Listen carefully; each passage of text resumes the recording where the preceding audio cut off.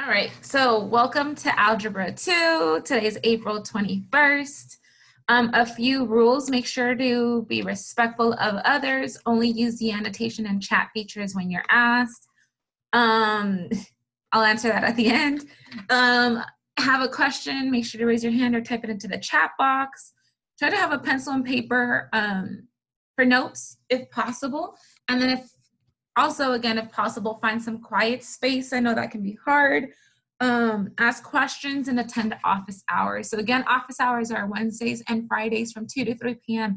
You don't have to stay the whole time. So if you want to come in and just ask me a question, you can leave as soon as you're done asking the question. So make sure that you know that that's available to you. It's just like if, let's say, you during lunchtime, you want to come in and ask me like, hey, miss, how do you do this? It's the same type of thing. Okay? Or it's like instead of tutorial labs, so instead of period 3, that's kind of our space. So stress check. Let's do a quick stress check from a 0 to 10. How are you feeling? A 0 meaning you're in a good space and you can focus. A 10 meaning you're not good at all. Let's go ahead and type that into the chat box, what number you're at. Good. So I see we have one student who's in the good space and can focus. We have a 1. I think I'm at I'm going to also respond in the chat box.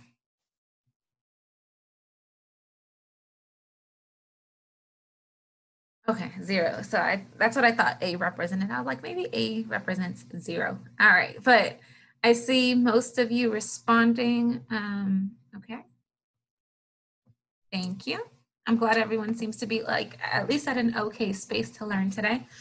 So today you're going to determine the 3 trigonometric functions for a given angle in a right triangle. This is what we covered at our last session. So sine, cosine, and tangent. We're just pretty much going to do that again with a little bit more detail this time around and an additional step to that.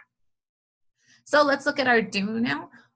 So I noticed that a few of you submitted your do now. So thank you for doing that before this class today. Again, you can always do it afterwards, but I like when you guys give it a try to do it on your own first before we review it in class.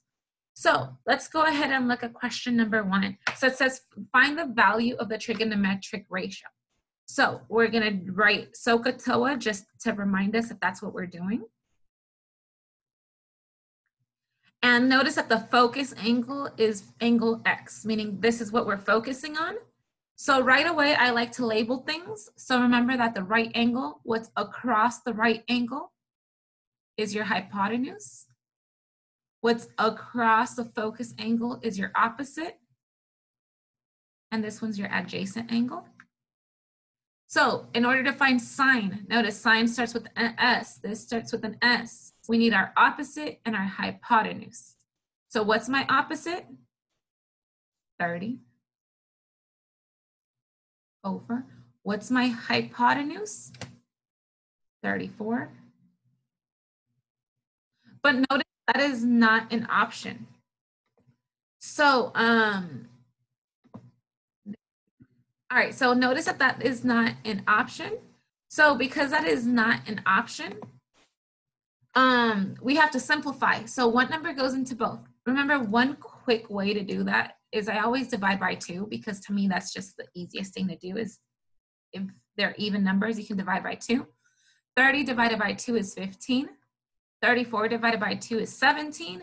Now is my answer there? Yes, it is. It is listed under A. Let's look at number 2. So same thing using SOHCAHTOA. So our focus angle is Z. If I do that. What's the opposite of my right angle? That's my hypotenuse. What's the opposite of my focus angle? That's my opposite. So this one right here is my adjacent. And let me erase the rest of the information so it's not all messy and hard to understand. I'll leave this stuff over here.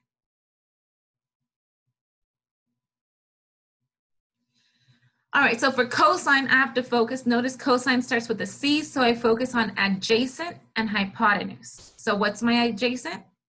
This one right here, so that's 12. What's my hypotenuse? That's 37. Is this option there? Yes, it is. It's under option D. So when I go ahead and, let me move this up there. Okay. Option D. And That would be your answer. So make sure to do the do now. It's only 2 questions. Just go back, get it done. You get full credit if you get both of those correct. If you don't get it correct, you can always take it again as many times until you get 100% on it. So try to get that done so you can get an improved grade. So what I'm going to try to do is at the beginning of every lesson is I'm going to do a practice problem. Or not a practice problem, but like a word problem, because a lot of the times with math, we ask like, what are we going to ever use this for? And I get that because even though I'm a math teacher, I understand that sometimes you're like, why do I need to learn this? So I want to show you guys what are some, how it is that we use our math. So how do we use SOHCAHTOA in real life? So our problem for today. So let's think about how we do 3 reads. So the first time I read it, and I just look at what is the problem about. So in the chat box, once I'm done reading it, type in what the problem is about. So no numbers, no anything like that, just quick, what is it about?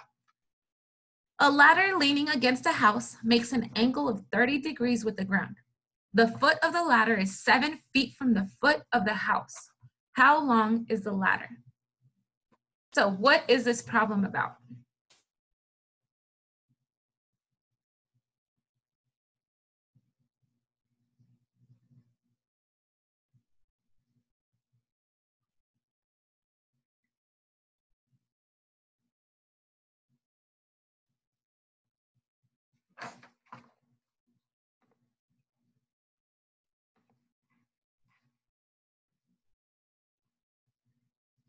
Okay. So I see one response about how long is the ladder. Does anyone else have anything to add to that? So again, the question is, what is this problem about? Okay, so we already have, so I saw, and hi, Chris, I'm glad you're here. Okay, so as I look at this, just because we don't have a lot of time, so I can't give too much time to respond, but if we look at this problem, it's about a ladder that leans up against the house. And then our second read, so let me go ahead and read it a second time. A ladder leaning against a house makes an angle of 30 degrees with the ground. The foot of the ladder is 7 feet from the foot of the house. How long is the ladder? So what math information did they give? I saw one of you wrote 7 feet. So that's one piece of information that they give that's math related.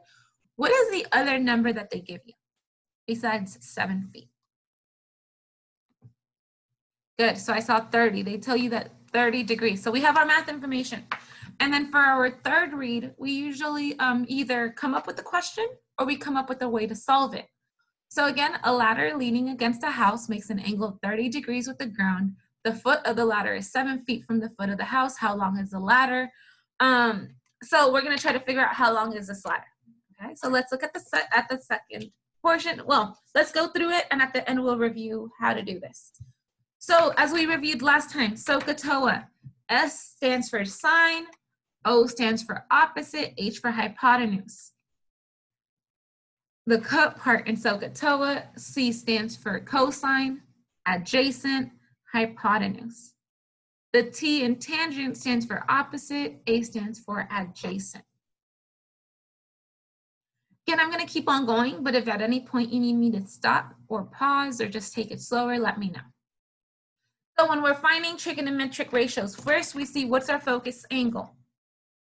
Something I noticed, this doesn't even give me the, we didn't even write angles. So this is going to be A, this is going to be B, and this is going to be C. And this is my right angle. Remember, in order to know which one your hypotenuse is, you look at the right angle and what's across. To know what your opposite is going to be, you look at the focus angle, and here we're focusing on angle A. What's across, that's your opposite. And the side, we have your hypotenuse, we have your opposite. Which one's left? It's your adjacent. So if we're doing SOHCAHTOA, so of course my thing is deciding to glitch.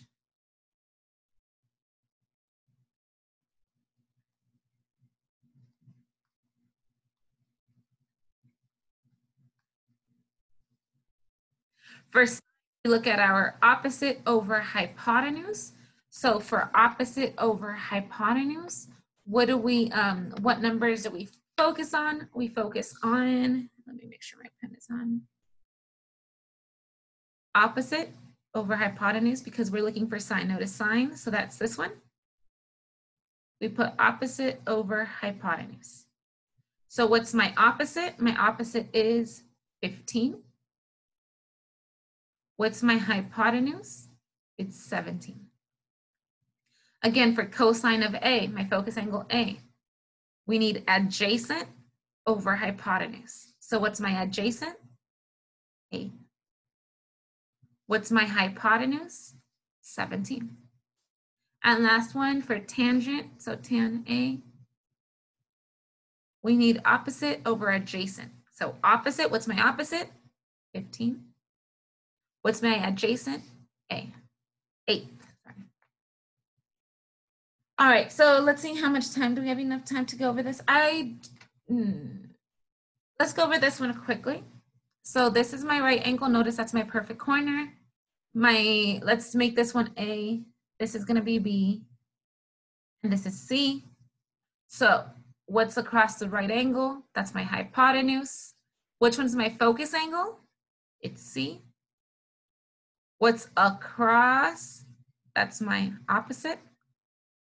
And the leftover one is called the adjacent. So for sine of C, that's gonna be, remember, SOHCAHTOA. Ooh, that's it. Sine of C, so what's my opposite over hypotenuse? So opposite, 10. Hypotenuse, 26. For the SOHCAHTOA cosine, adjacent over hypotenuse. Adjacent is 24. Hypotenuse is 26. And last but not least, tangent is OA, so opposite over adjacent. So that's 10 for opposite and 24 for adjacent. Now, if you know how to simplify, go ahead and simplify that. So you can divide them by 2, make them smaller. If you don't know how to simplify, leave it as it is for now. And then during office hours, that's a good time for you to come and learn how to do that. So now sine, cosine, and tangent, that's something you can do on your phone. So if you have an iPhone, and even if you don't, you should still have the scientific calculator, usually if you flip your phone. But let's say if I take my phone and I open my, my calculator, right? So it shows up, where is it, like that. But if I flip it, you know, you get all of this all of a sudden. So that's what you're looking at on the screen right now.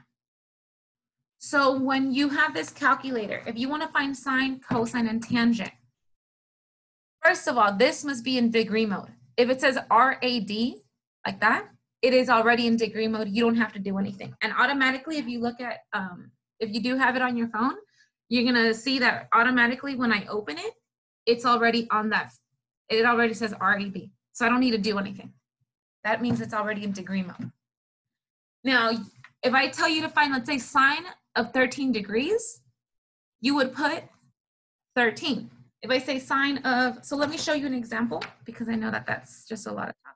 If I say sine, find the sine of 30 degrees. You would first plug in the angle measure. So the angle measure is 30, so I would put 3, 0. And then I would put whatever they're asking for. Here they're asking for sine, I would press sine. You press equals, or even you don't even have to press equals, it gives you the answer. So let me try to show you on here. So I'm gonna put, and this might be a mess, but let me put in 30. And then I'm gonna press a button that says sine. And that gives me an answer. Okay. So that's how you do it. Now this table, this is something that I would go ahead and copy down, because this gives you the answers for a lot of these automatically. So if I ask you what's the sine of 0 degrees, you go sine of 0 degrees, and you look for it here and it tells you 0. If I ask you what's the cosine of 45 degrees, the cosine of 45 degrees, look at where that interacts. That's square root of 2 over 2. I don't have too much, well, we don't have too much time to copy this, and I know that it might require you a few minutes. So what I'll do is I'll post this to you on Schoology. I'll make sure to post this page, this PowerPoint slide, so that way you can copy it down, or you can just have it there in case you need it. But either way, on your calculator, it is really easy to just plug in. Again, you would put 45, and then you press sign, and it gives you an answer. And it'll look a little bit different than this, but it's still the correct answer. Okay. All right, so as practice, what I would want you guys to do, if you have a phone that you're not using for Zoom, can you guys type into the chat box that you have a phone you can use? And if you don't have one right now, that's okay. I just want to see who can do these problems, and if not enough of you can do it, then I'll try to see how we can keep going. So again, my question is, do you have a phone that you can use right now, that you can use a calculator with?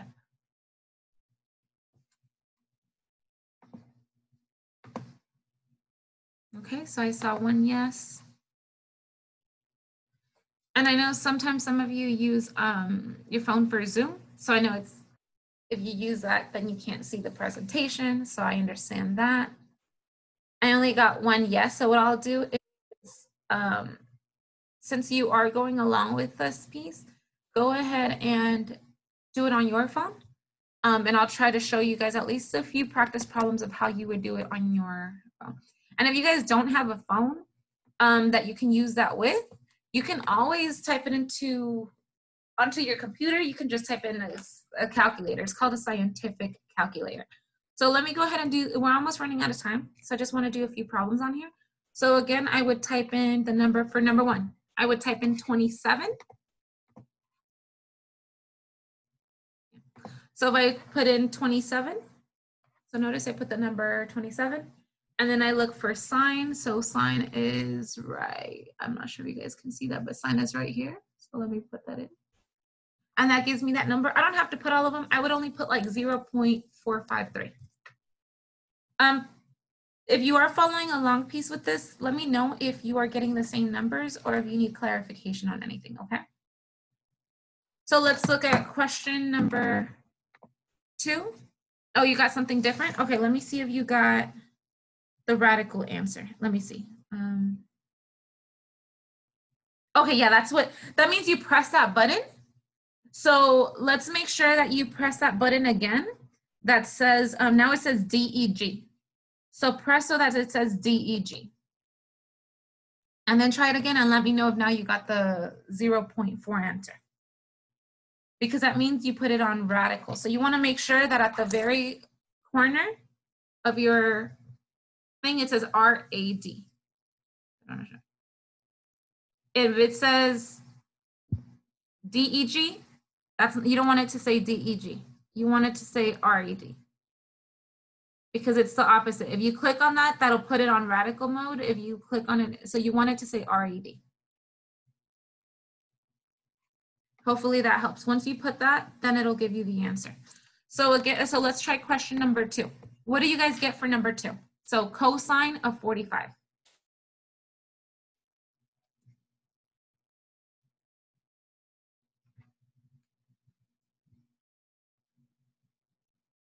And again, there we go. So hopefully you got 0.707. If you didn't, again, it'll be that function. You have to make sure it says RAD at that left corner. Okay. And then you would keep doing that. Again, if you don't have a calculator like this one on your phone, if you type into Google, you type in scientific calculator, you can do this same type of problem on there. You just put cosine, or you put COS 45 degrees. So let me type it into the chat box for number 2. You would type in, and then I'll check right now. You would type in cosine, like that. You can type in 45 degrees. Like if you just type that in to, just like I put it in the chat box for number 2, into Google, it'll give you the answer. For number 3, I know that PC got number 3 as 1. So let's go look back at our chart. Tangent of 45, is that on there? Yep. Tangent of 45 degrees. Notice it does give you 1. So it gives you the same as a calculator does. So that is correct. Okay. So hopefully you have some idea. We're running out of time, so I want to make sure you guys know that, again, if you have any more questions on that, there's always office hours, because I know we kind of had to rush through that a little bit.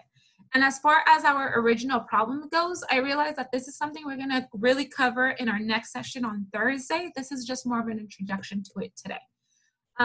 For your next steps, so after class today, if you didn't do the do now already, please make sure to do that for today's date.